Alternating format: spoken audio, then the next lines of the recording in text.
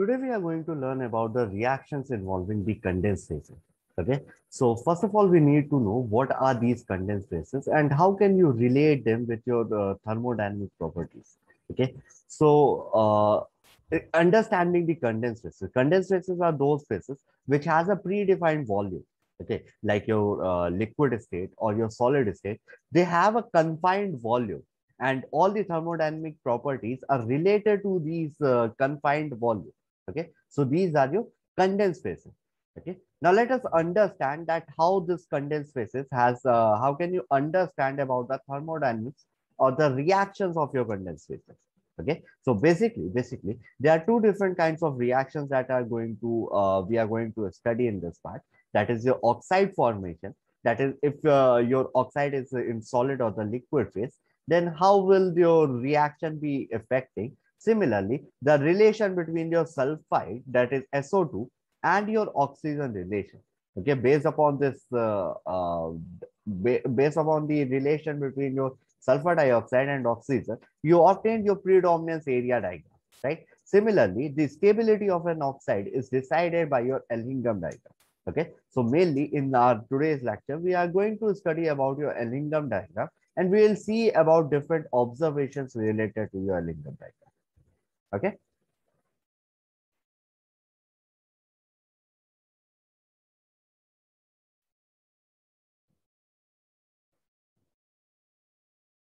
All right.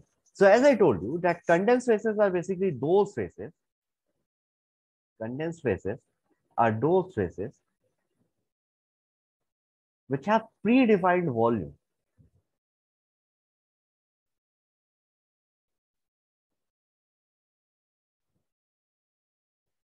Okay. And we know these cases, which are these condensed phases, basically your liquid phase or the solid phase.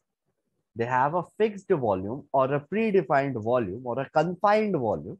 And because of that, we call them as the condensed phases. Okay. So all those reactions in which there is an involvement of these condensed phases comes under the category of your reactions containing or involving your condensed phases. Okay. So let us understand. Basically, as I told you, that will be focusing our study based upon two different kinds of reactions. That is your involving your metal oxide, and similarly the reactions involving your metal sulfide. Okay, so as per your oxide reaction, the reaction containing your metal oxide, you obtain your Ellingham diagram.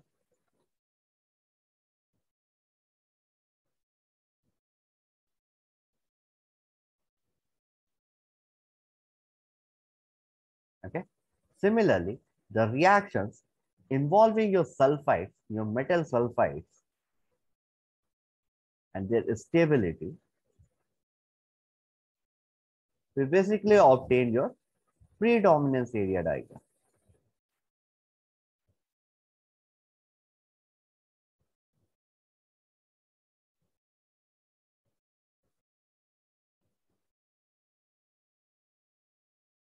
Okay, so let us start with the Ellingham diagram. Let us see what is your Ellingham diagram and what are different observations for your Ellingham diagram.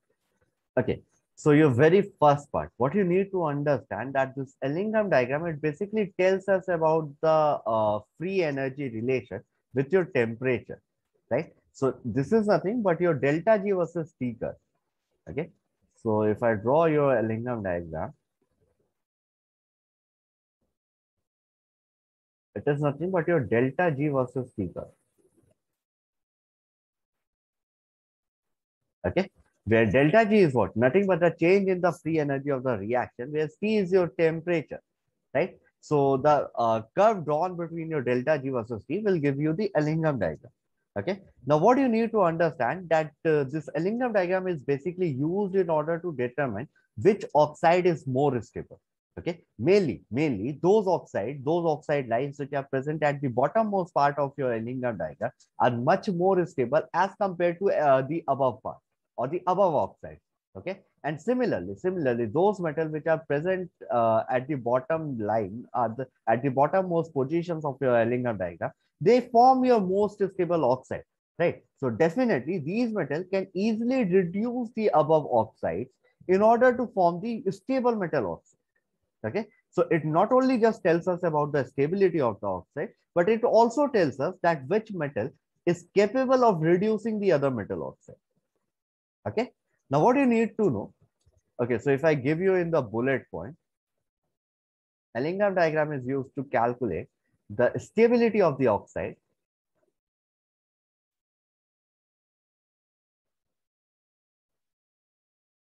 Okay, along with this, we also obtain which metal is capable, of reducing other metal oxide, of reducing other metal oxide.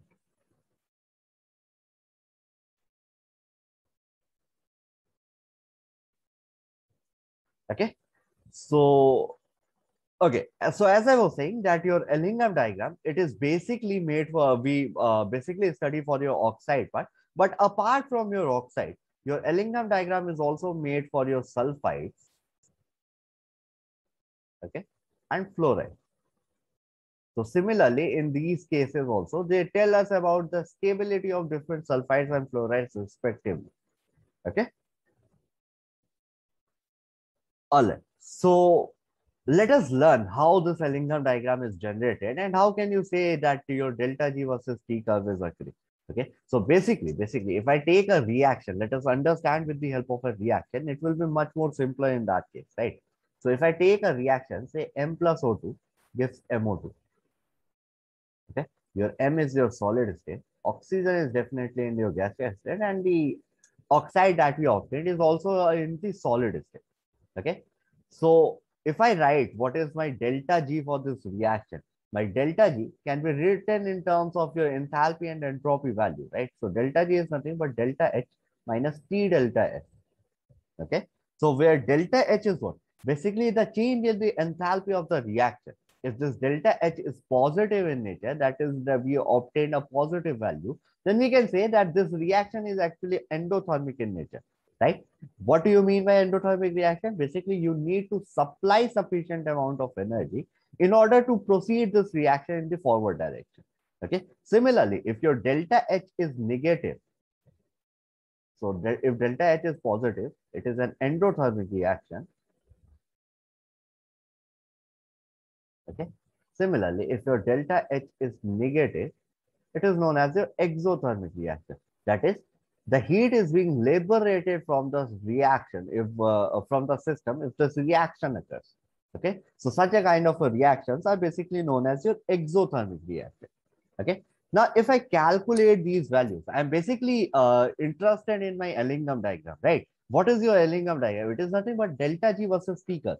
Okay. So from this line, from this expression, that is delta G is equal to delta H minus T delta S, I can say that my delta G is basically equal to minus T delta S plus delta H. Okay. So from here, the slope of my line, this is basically the equation of a straight line, right? That is y equal to mx plus c.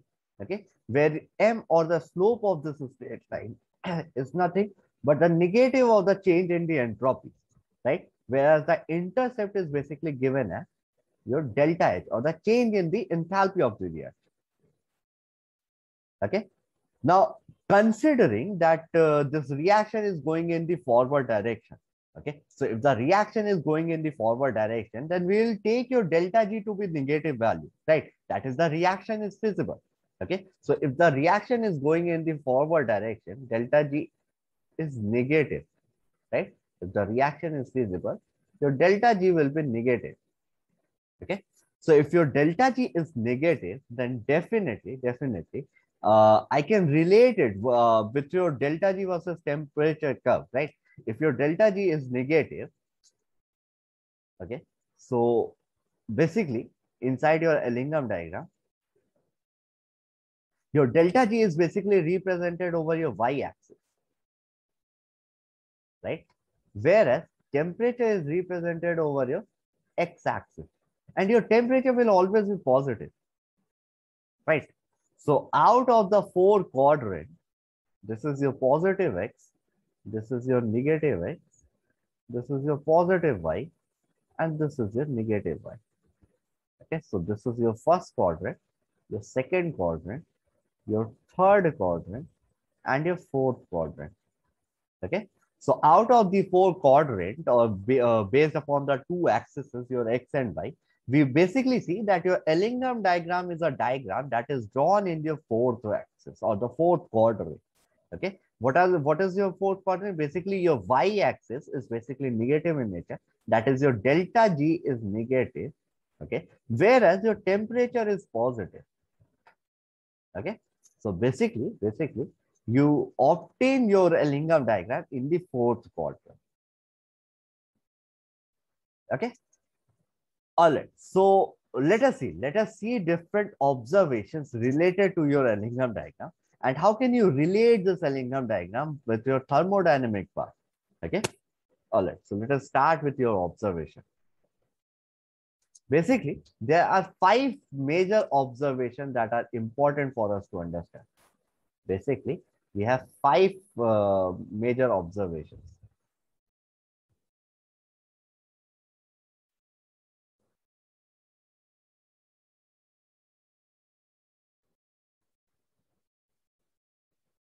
All right. So your observation number 1. Now, as per the observation number 1, if you practically see your Ellingham diagram, you will observe that most of the lines are going in the upward direction, right? Most of the oxide lines I'm talking about, most of the oxide lines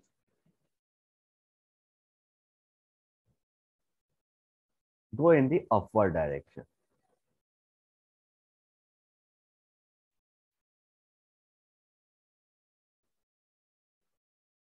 Okay. Now, how is that so? And why is this happening? Basically, that is what we are going to learn here.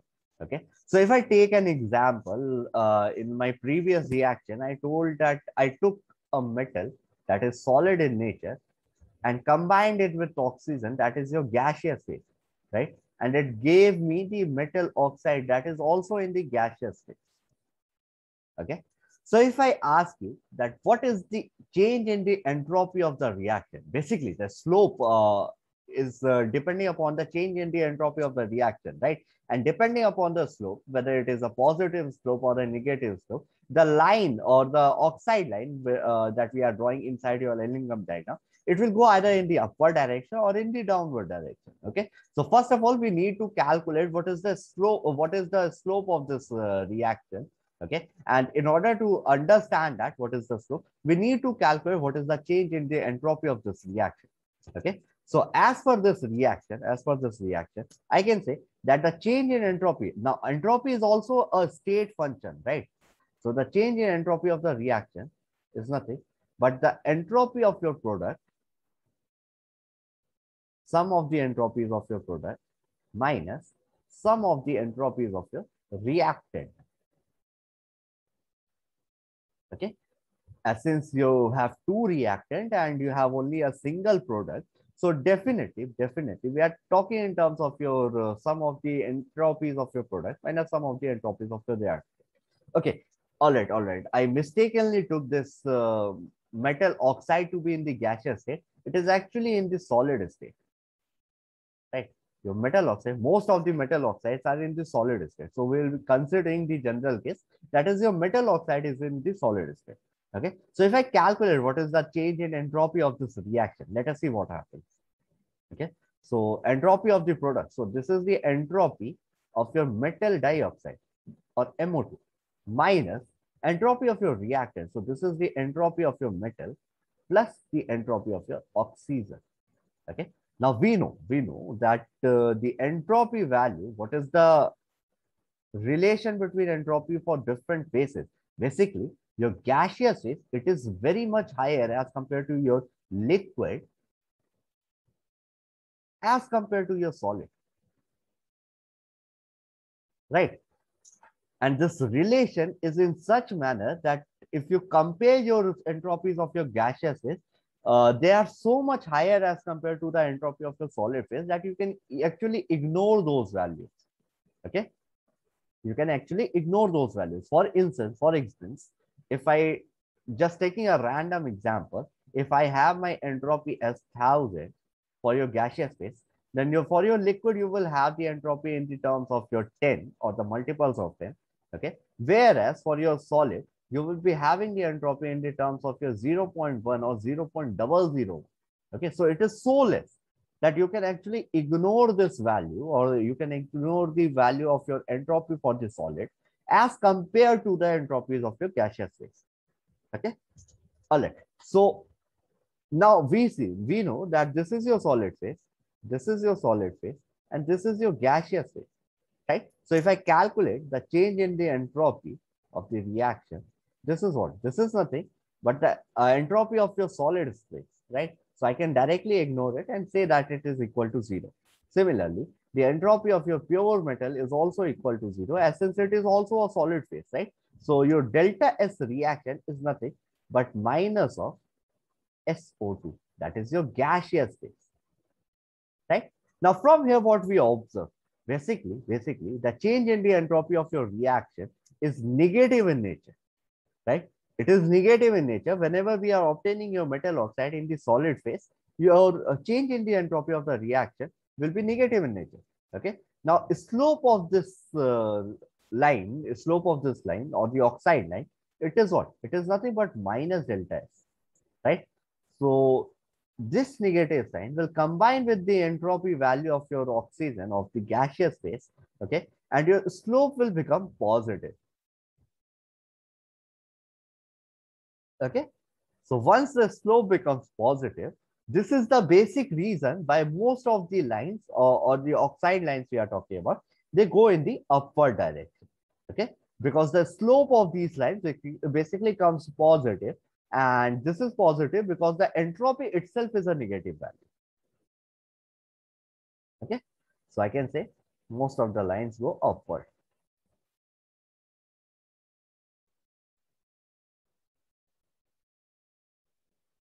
All right.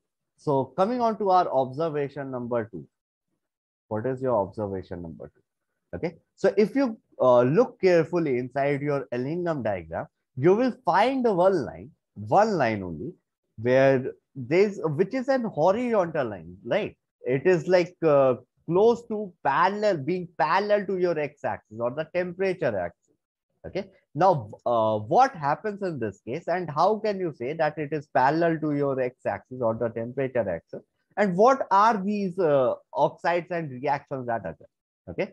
So basically, in your observation number 2, if you find out this reaction inside this kind of a line inside your Ellingham diagram, so you can easily observe what is the relation or the reaction that is occurring over it. Okay. So this occurs for the reaction where your carbon combine with your oxygen to give a carbon dioxide. Okay, so your carbon is in solid state, oxygen is in gaseous state, and carbon dioxide is also in the gaseous phase. Okay. Now, if I calculate what is my change in the entropy of the reaction, this is what? This is nothing but the entropy of your product minus entropy of your reactant, right? So from here, we know that you have only one product, that is your carbon dioxide in the gaseous phase. So this is nothing but the entropy of your carbon dioxide. Now this is your gaseous phase. Please remember, this is your gaseous phase, so you cannot neglect this value. Okay, minus entropy of your carbon, which is in the solid state, plus the entropy of your oxygen, which is again in the gaseous phase. Okay, so I can easily ignore this entropy of your solid phase or the carbon when we are comparing in terms of your gaseous phase. Okay, now what you need to know, what you need to see over here, that the entropy values, they have a single mole of your carbon dioxide is produced by combining your 1 mole of oxygen with 1 mole of carbon, right? So overall I can say that all the moles, all the elements we are taking or considering for 1 mole of the component. Okay. Now in this case, since both carbon dioxide and your oxygen, they are in the gaseous phase, so their entropy value will be somewhat similar, right? Although if they are not equal because of the different atoms and atomic energies, but somewhat in the gaseous phase, the entropy value will be somewhat equal to, means it will be approximately equal. Okay. So from here, your delta S is nothing but S of carbon dioxide minus S of oxygen. Okay. And since both of them are in the gaseous phase and both of them are approximately equal, so from here you will obtain your delta S is approximately equal to 0. Okay. So that is the change in the entropy value, or the change in the entropy of the reaction for this kind of a reaction is basically equal to 0. Okay. And because of that, since the slope is 0, okay, delta S is what? Delta S is nothing but the slope, right? So if the slope is 0, I can say that this line basically is horizontal to the temperature axis.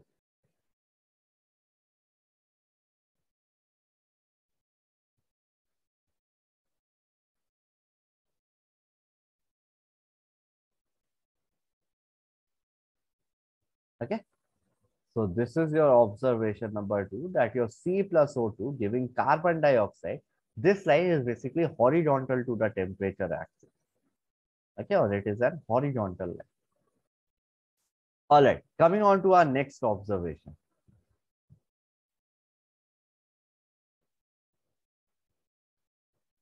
Okay, so what is your third observation? Observation number 3.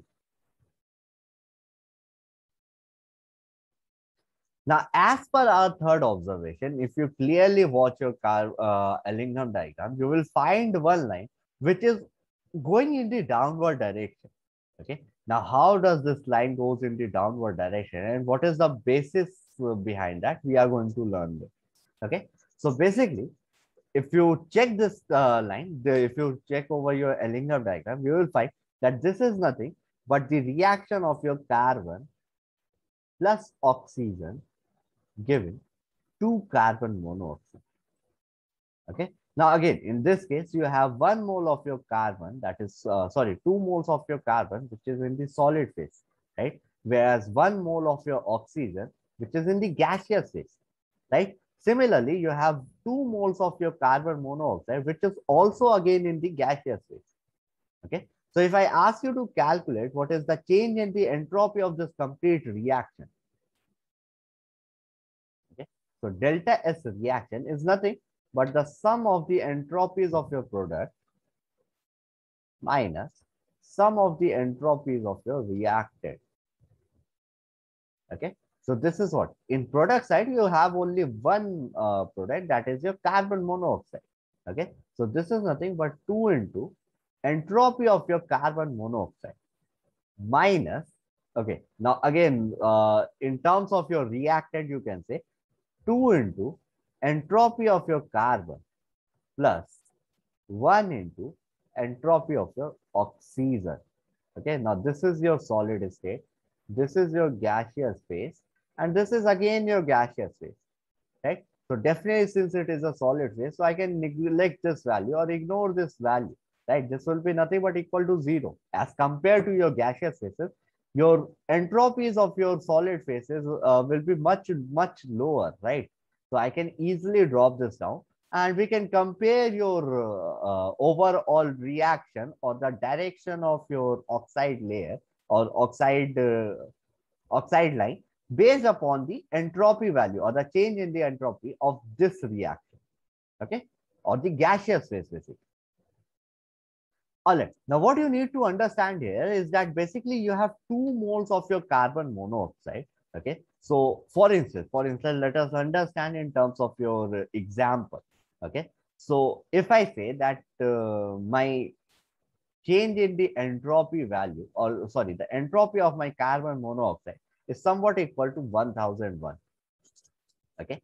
Whereas the entropy of my oxygen in the gaseous phase is approximately equal to 1000. These are your some hypothetical observations or hypothetical examples, you can say. Hypothetical. Okay. All right. So if I ask you that what will be the change in the overall entropy of the reaction? Okay. Now what you need to see that your carbon monoxide basically contains 2 moles.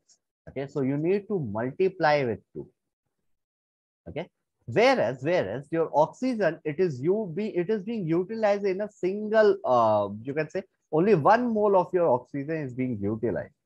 Okay, so from here I can say that by entropy, the entropy of your product will be very much larger as compared to the entropy of your reactant, right? This is nothing but 2002, right? And if you subtract it with your initial condition, this is nothing but 1002. Okay, so this is actually 1002, which was far more than the value of your initial carbon monoxide. That is the entropy of your carbon monoxide. Okay, so definitely in this case, I can say that the value or the delta S of the reaction, this will be actually a positive quantity. Okay, so from here I can say that delta S reaction is actually a positive quantity. Okay, and the reason behind it is that the entropy of your product is much higher as compared to the entropy of your reactant. Okay, so if your delta S of the reaction is basically positive, then your slope is what? Minus delta S, right? So this will be negative. Okay, so basically your slope has become negative, and because of that, this line basically goes in the downward direction. Okay,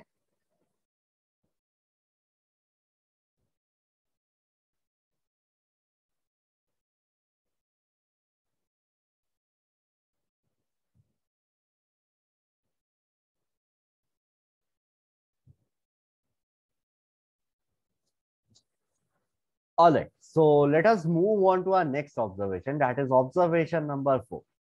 Okay, what is in this observation? It is actually quite important. Okay, so basically I told you that inside your Ellingham diagram that is drawn over your fourth quadrant, you will be obtaining your different oxide lines, right? And based upon the position of these oxide lines, whether they are close to the bottom of the Ellingham diagram or at much higher distances, you can determine which oxide will be much more stable, right?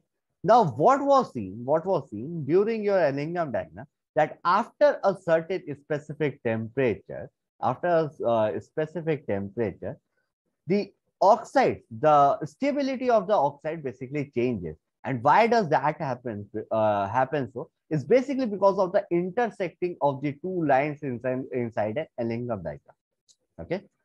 So our next observation of the observation number 4 is basically telling us about the intersecting lines of Ellingham diagram.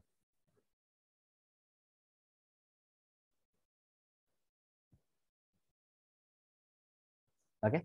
So if I draw my Ellingham diagram, this is a general situation. This is a general format in which the Ellingham diagram is drawn. Okay. So your x-axis basically represents your temperature, and y-axis basically represents your delta G. Okay, so this is increasing in this order. Okay, it is increasing in this order, and your temperature is basically increasing according to your rightward direction. Okay, now what happens? Let us see. Basically, you have two different metal oxide lines. Okay, let me take two different reactions, and based upon that, we'll see what are these two different metal oxide lines and how they are intersecting at a particular temperature. Okay, so I take my first reaction as considering a hypothetical component A. When it combines with your oxygen, it gives your AO2. Okay, now again, this A is solid, oxygen is in gaseous phase, and AO2 is again solid in nature.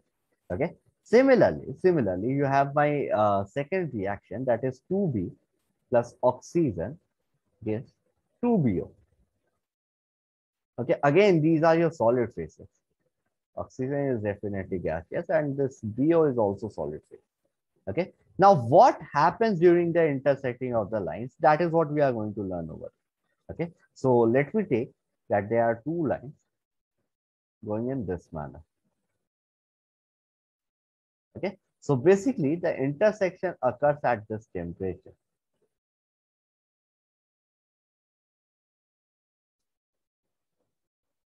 Okay, So your intersection basically occurs at a particular temperature. Let me call this temperature as T1. Okay.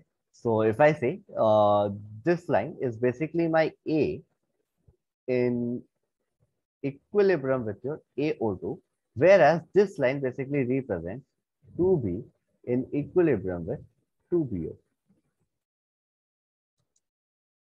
Okay. Now, what do you observe in this condition?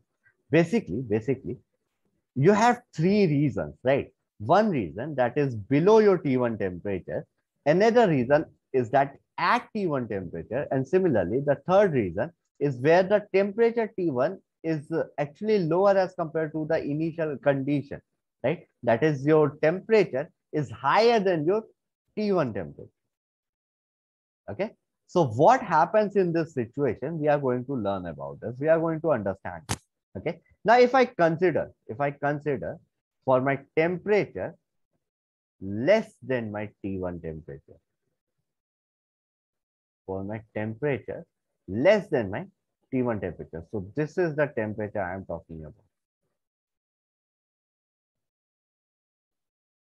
Okay. So if I draw a straight line from this temperature axis, okay, we find that the free energy of A converting to AO2, free energy of A converting to AO2 is much higher.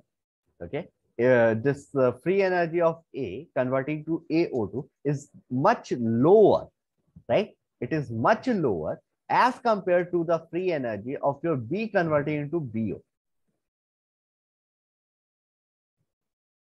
Okay, let me take this free energy values as your G1 and G2 respectively.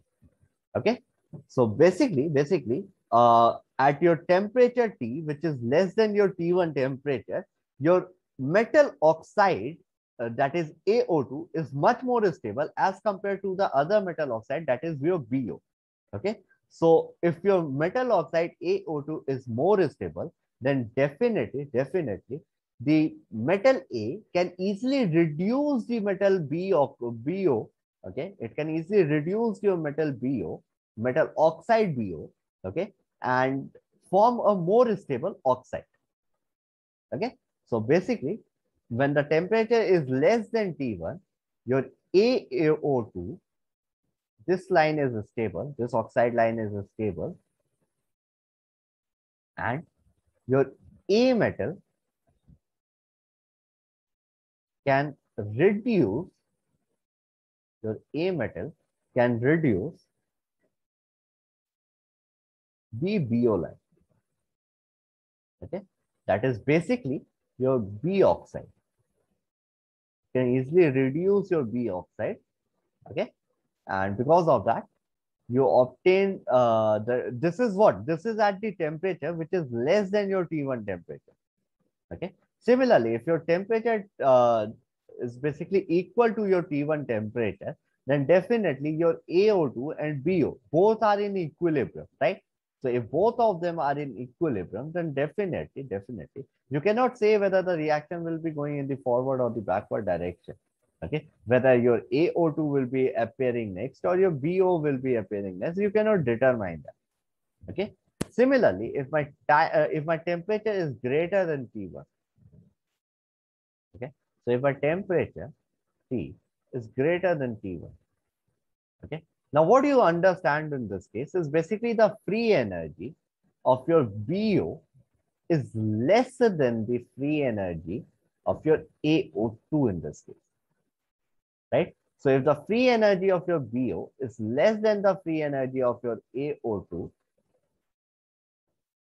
okay, the free energy of BO is basically less than the free energy of your AO2. This basically tells us that which phase will be more stable or which oxide will be much more stable, right? When the free energy or when the free energy of the material reduces down, then definitely that material becomes much more stable, right? So in this case, if the free energy of your BO is less than the free energy of your AO2, then definitely your BO is more stable in this case. Your BO is more stable in this case. Okay. Another thing that you need to understand that your metal B, okay, you have your metal B, it can easily reduce, can easily reduce, can easily reduce your AO2 line or the AO2 axis. Okay, so your B metal, it can easily reduce your AO2 line. Okay, and this is what we learn in your intersection of your different lines inside your aluminum diagram. Okay, so if I summarize everything, we have seen based upon this observation number 4 I am talking about. Okay, so basically, your free energy, whichever phase will be having a lower free energy, that will be more stable, right? Whichever phase is having a lower energy, that will be more stable.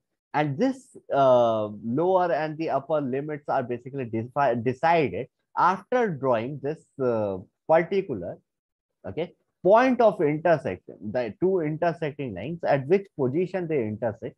Based upon that, we determine that what will happen in the condition when the temperature is less than your equilibrium temperature or intersection temperature, you can say. Okay. Similarly, what happens in the case when the temperature is greater than your intersection temperature? Okay. So we have discussed everything in this part. All right. So coming on to our fifth and the last observation. Okay. Now you must have seen in your aluminum diagram,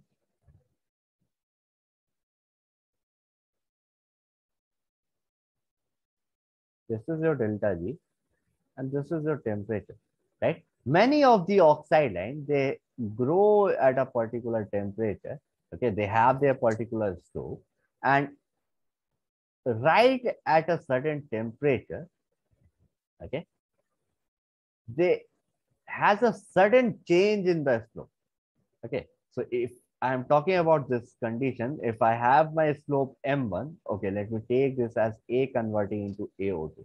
Okay, in this case, initially I had my slope of the line as m1, and right after passing through the temperature of your T1, okay, let me take it as T2 so that it is not confused with your intersection temperature. Okay. Similarly, there will be a sudden jump in the slope of the line. Okay. Similarly, there could be another condition, right? There could be another condition where you must have observed a sudden drop inside the material.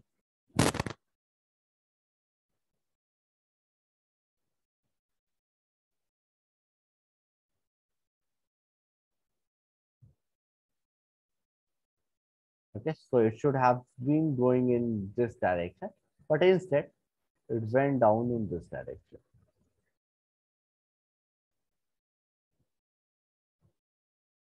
Okay, so again, I'm considering this time as my T3 time. Okay, so we will be seeing this observation number 5 one by one based upon the different cases. Okay, what happens in your case 1? This is your case 1 I'm talking about. Okay, similarly, this is your case 2 which we are considering. Okay, all right, so let us see that how this slope of the line changes. Okay, all right, so if I have the reaction, where I have considered your reaction, right? Your A plus AO2, your A plus oxygen gives your AO2, right? So if I write down this reaction, A plus O2 gives AO2. Okay, so this is your solid phase, this is your gaseous phase, and this again is your solid phase. Okay. Now, what you need to understand that this change in the slope of the line at all of a sudden is basically due to the change in the phase transformation. Okay. Now, this line, the slope of the line, it goes either in the upward direction or in the downward direction, depending upon the slope of this line. Right, the slope of this line, it will go either in the upward direction or the downward direction, depending upon the size, depending upon the side or the position where the phase transformation occurs. Okay. So considering that my melting point of A is lower than the melting point of my AO2. Okay. If the melting point of A is lower than the melting point of your AO2, what will happen after some time? Okay, I'm increasing the temperature continuously. Okay, so I'm increasing the temperature. Let us see what will happen. Okay, so basically, since the melting temperature of A is much lower as compared to the melting temperature of your AO2, so there will be transformation at your reactant side, right? Your A will convert into liquid plus oxygen, having your gaseous phase, whereas your AO2 will still remain in your solid phase. Okay. Now, what will happen? Let us understand. Basically, if I ask you to calculate what is the change in the entropy of the reaction, this is nothing but the sum of the entropies of your product minus sum of the entropies of your reactant. Okay. So what will happen in this case? What is your product? Product is 1, right? It is entropy of your AO2, which is actually in the solid phase. Okay. Minus entropy of your product. You have two different entropies. Entropy of your component A, which is in the liquid phase, whereas the entropy of your oxygen, which is in the gaseous phase. Right? So initially when your reactant was in the solid phase, it has converted into your liquid phase. Okay. So if I write down what is my entropy, the change in the entropy of the reaction for my very first reaction, this is what the entropy of your product. So this is the entropy of your AO2, that is your solid, minus entropy of your reactant, that is your A, which is also solid, plus, okay, I'm putting this in bracket, oxygen in the gaseous phase. Okay, so this will be 0, this will be 0, and from here I obtain that delta S of the reaction is basically equal to minus of SO2. Okay. All right. Now, what you need to understand in this case, basically, that this entropy of your component A has now converted into your liquid phase. Okay. So if the entropy has converted into the liquid phase, basically because the melting temperature is lower in this condition. Okay. So what is going to happen? Let us understand this with an example. Okay. So initially, I have my solid as 0.1. I obtained my new liquid. Okay. This is your 10 and this is your 1000, right? So you can ignore your 0.1 as compared to your 1000, right? But you cannot ignore your 10, which is at a much larger scale or a much larger value as compared to your 0.1, right? Your solid phase. Okay. So definitely, you cannot ignore this portion. Okay. So this will be approximately equal to 0. Okay. But your change in the entropy, basically the slope of this line will be nothing but minus SA in the liquid phase minus S of oxygen in the gaseous phase. Okay, this is how you calculate what is the slope of the line. Okay, so I can basically say this is what this is minus. If I take minus common, SA plus SO2. Okay, this is your liquid phase and this is your gaseous phase. Okay, now this entropy is much lower as compared to your first case where you will obtaining just the entropy of your gaseous phase, right? So your M, which is minus delta S. Okay, now this entropy value has basically reduced down, further reduced down. Okay, so if this entropy value is going to further reduce down, then definitely the slope of the line will be further going in the upward direction, right? So you can write this point basically. If the slope of the line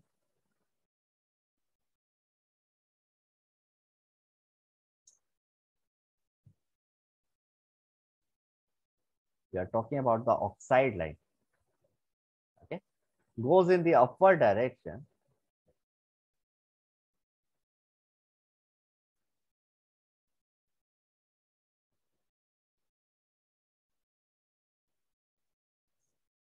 okay, when it goes in the upward direction, then definitely phase transformation has occurred. Phase transformation has occurred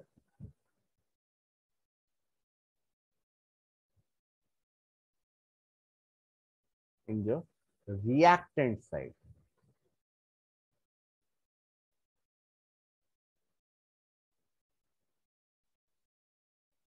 Okay. All right. So similarly, if I ask you, so this was what? This was your case one, right? Okay. Similarly, if I ask you, what will be your case two? What will be the condition for your case two? That is the line, this oxide line is basically going in the downward direction. How is this possible? Let us see that. Okay. So your case two is basically the line that is going in the downward direction. Okay. Now, what you need to understand, if the slope of the line oxide goes in the upward direction, phase transformation has occurred in your reactant side. Okay. So similarly, if the phase transformation occurs in the product side, definitely the slope of the line will keep on decreasing, right? It will go in the downward direction. Okay. So let me take the same example. Okay. So I have my A plus oxygen. It gives you AO2. Okay, so this is your solid phase. This is your gaseous phase. And this initially was at solid state. Okay. Then on further increase in the temperature, your melting point of AO2 is, in this case, is less than the melting point of A.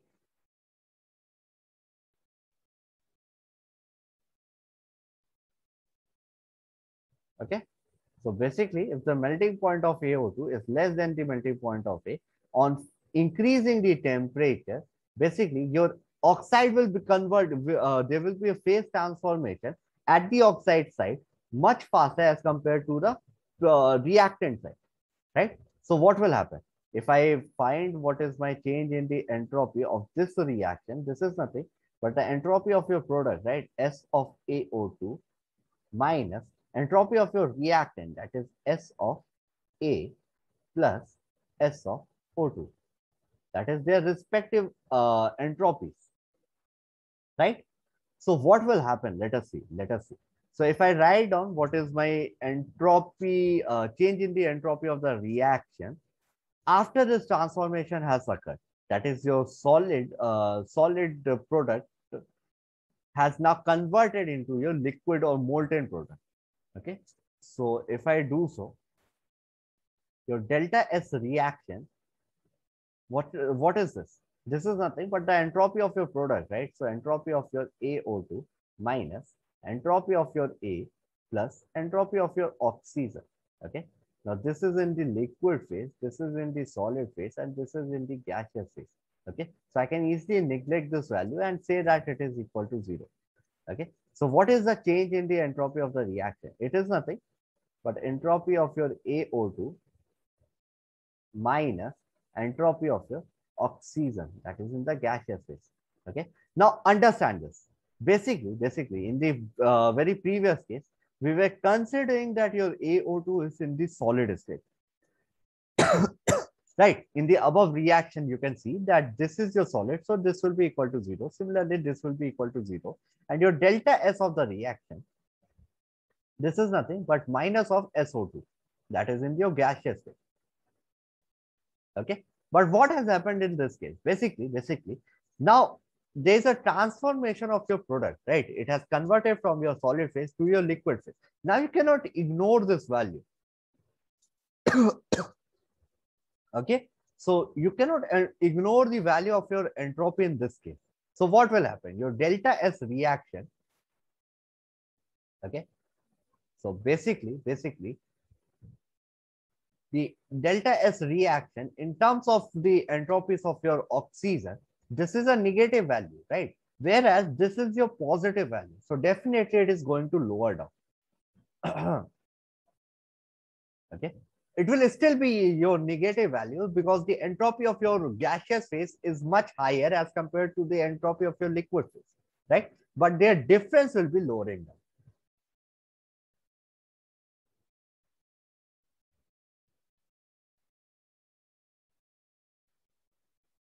Okay, so if the difference is lowering down, then definitely you can say that since the difference is lowering down, so you can say that the value of your delta S reaction, okay, it has become less negative now. It is still negative, but it is now less negative. Okay, so if your delta S is less negative, then it will definitely go in the desired direction as per your case 2. Okay, that is the lines of the oxide line will go in the downward direction. You can write this down over there. The oxide line will go in the downward direction.